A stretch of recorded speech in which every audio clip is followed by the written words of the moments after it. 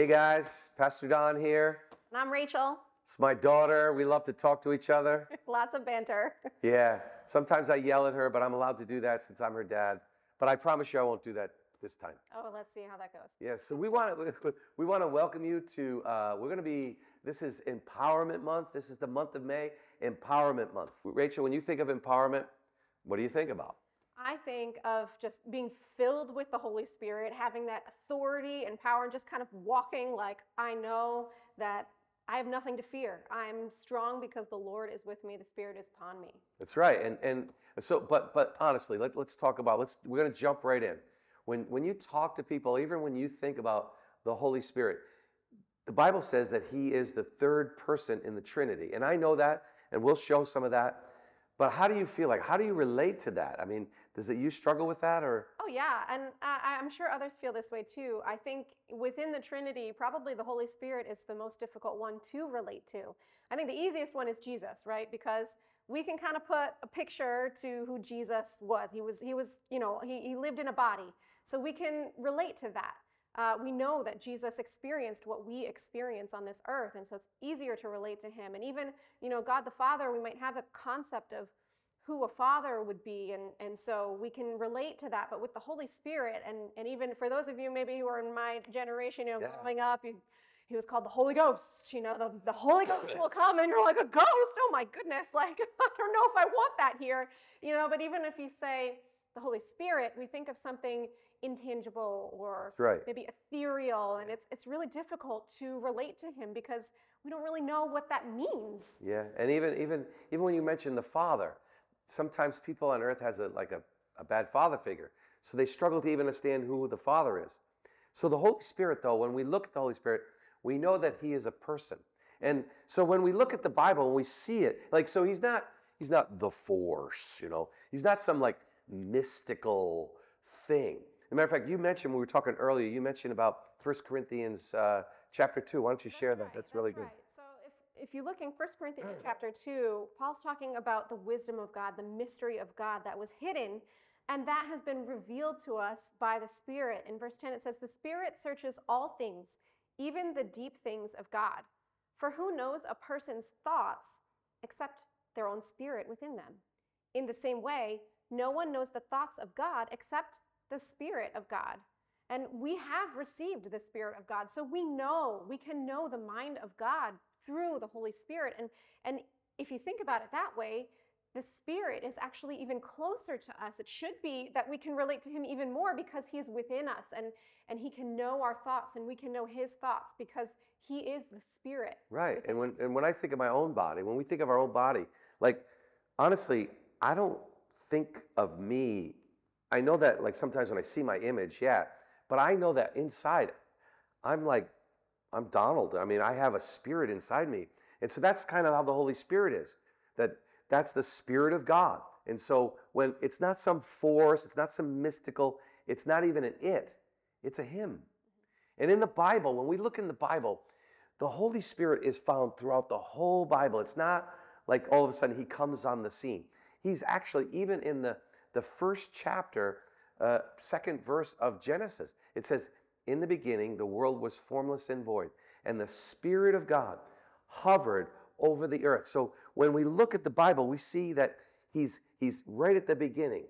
We see Him all the way throughout. You see, they actually have a title for Him a lot of times, the Spirit of God, or the Spirit of the Lord. Or even in one reference in Matthew, it says He's like the finger of God, which is really interesting because I heard somebody talking. I thought it was a great analogy. They said the Father is like the architect. He's the one who designs everything. And then Jesus is kind of the one who's come in and He's like the builder, But then the Holy Spirit is like the executioner. He's the one who executes things. So He's like the finger of God. So He's part of the Trinity. He has a mind. The Bible says He has a mind. In Romans chapter 12, it says he has a mind.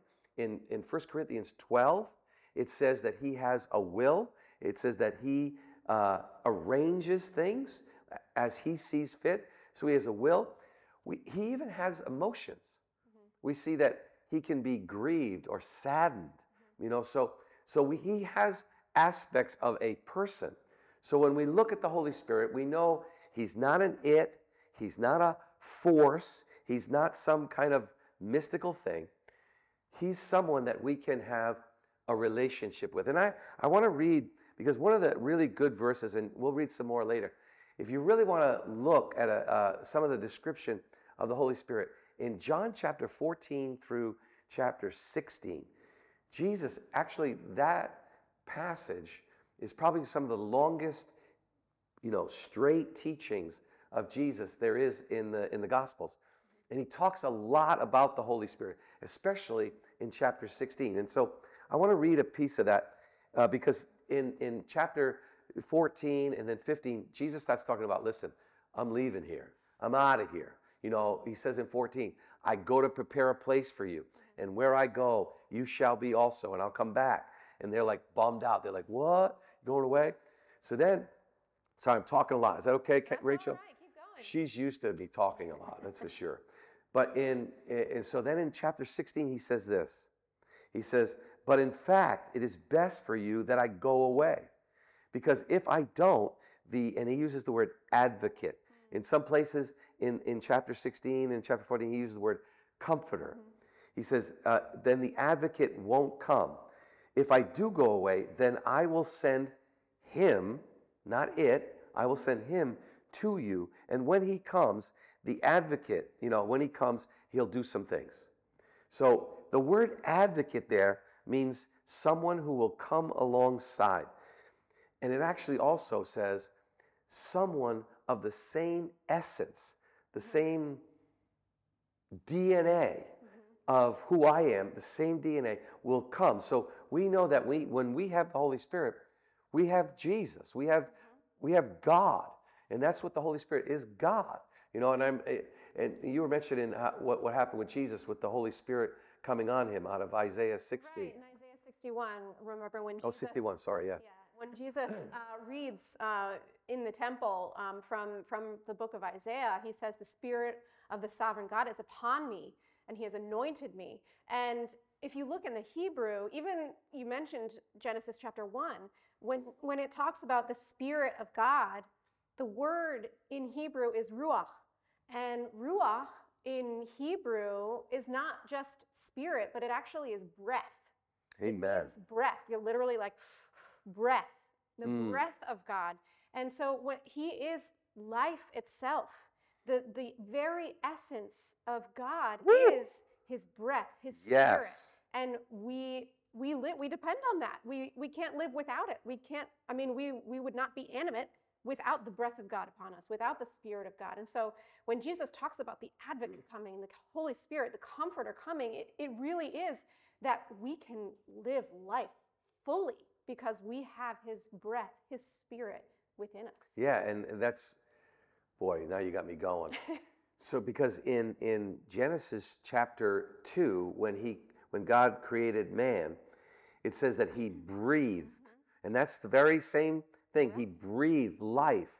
And so we know that the Spirit of God brings life. Woo! That gets me so excited. Doesn't that empower you?